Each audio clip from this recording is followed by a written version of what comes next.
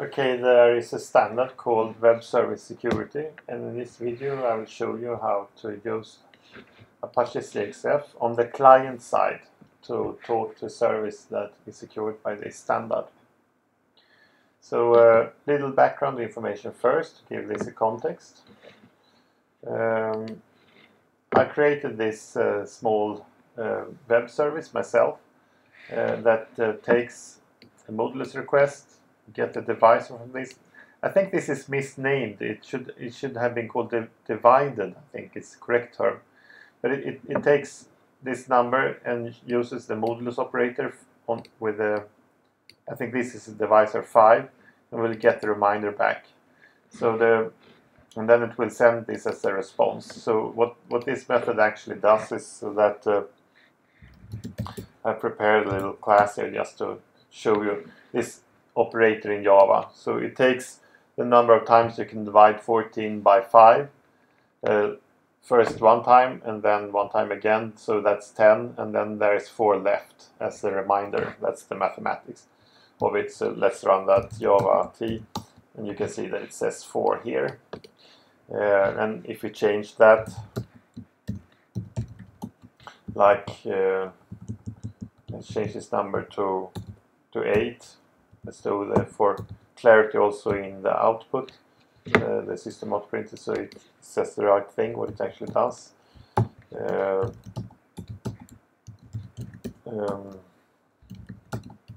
So it now says 3 here. So you can divide 8 by 5 and get the whole number one time, and what's left of it is then 3. Okay, so anyway, that's what this method does. And if we want to call this web service, which I've started on my local machine here, this is the WSDL file for it, and this is the URL, then I can do that by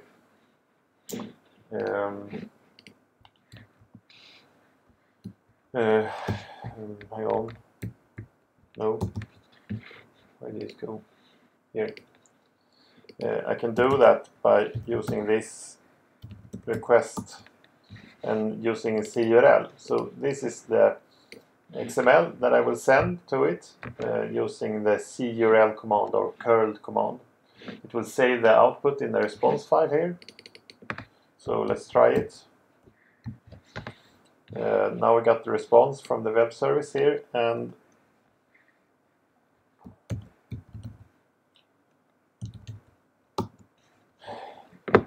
then you can see here that we got the number 3 out of it. So it's correct. We sent it 8, we got 3 back. Okay, we can of course do this also in SoapUI. Here I have the same thing. I send in the number 8. I expect number 3 to come back, and here you can see number 3. Okay, so we can also do this now in Apache CXF. So let's try that. Okay, so here is the code for doing this, but here you can see that this is red. There is no classes for this, so we have to generate them first by using the WSDL file that I could download from the web service itself. I added this here to the resource folder, and then I used this plugin here to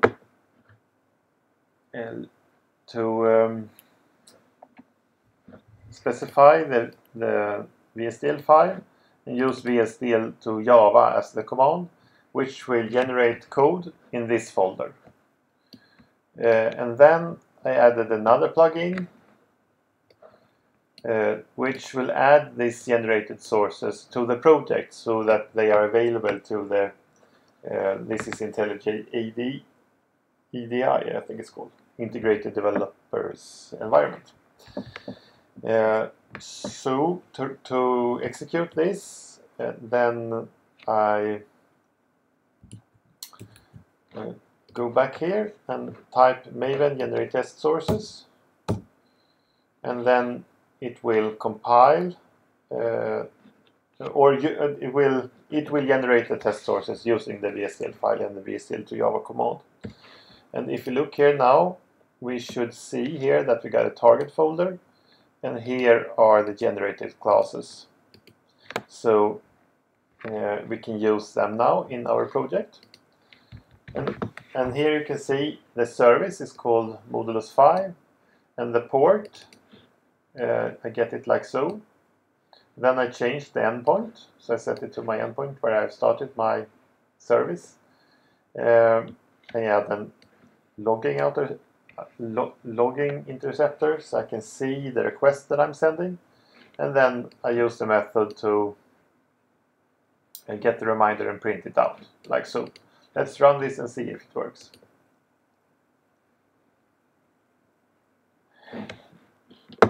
Okay, so we got it back, the number 3 here, which was what we expected. And here we can also see the request that we sent. So this is the exact same as we saw here in SOAP UI, for example. Okay, let's change our service now. This is like out of the scope of this video. But I add web service security to the web service now. This video is just focusing on the client though. And I set the password and username that is needed for this to demo is the username, and password is ABC123. I will not explain this code. And then I start the web service again. And then if we go, for example, here to SOAP UI, then if we make SOAP UI a little smaller so we can see the logging of the service here also. If I try to send it now, you see here that we get a fault string back. No web service security header found.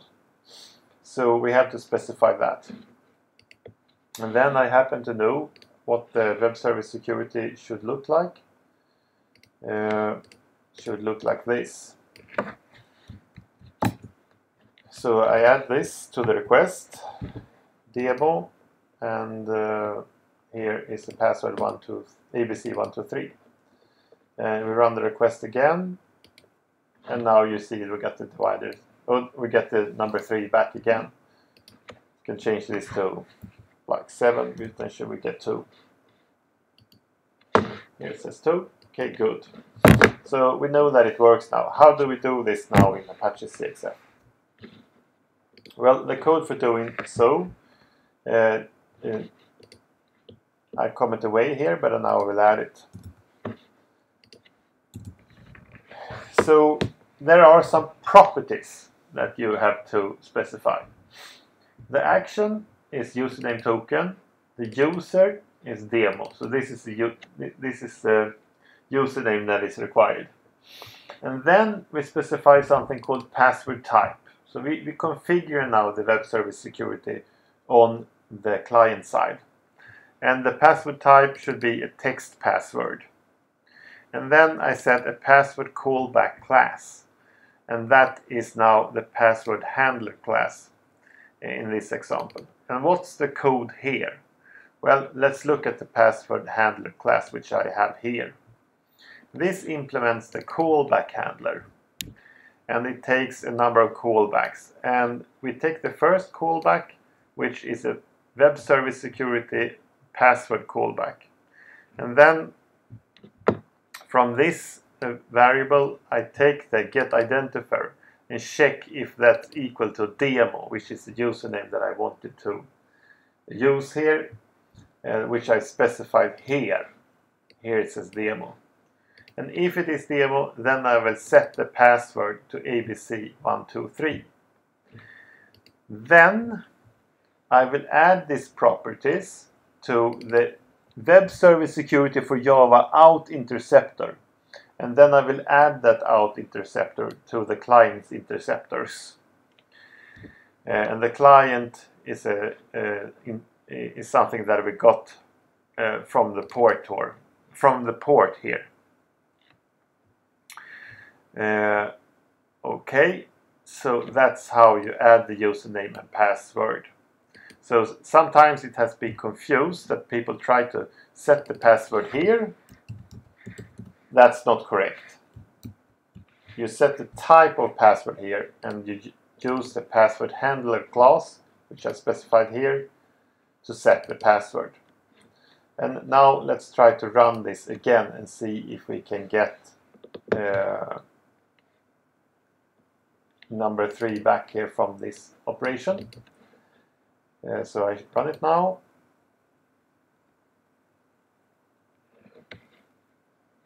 And here you can see we're still getting this number 3 back, the reminder.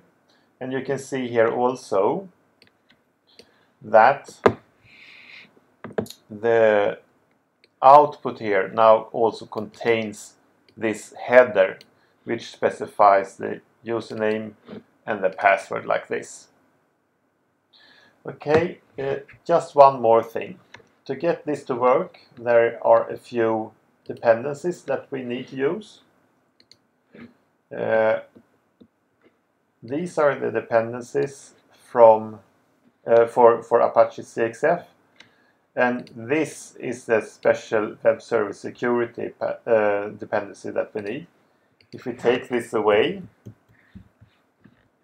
I comment that out, then a lot of classes here will become unavailable.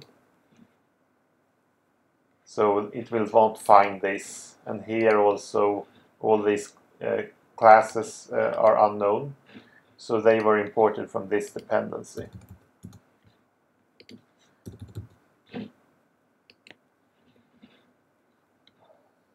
Now they're back. Okay, so I will put the source code in the link somewhere under this video. Hope you learned something from this. Thank you for watching.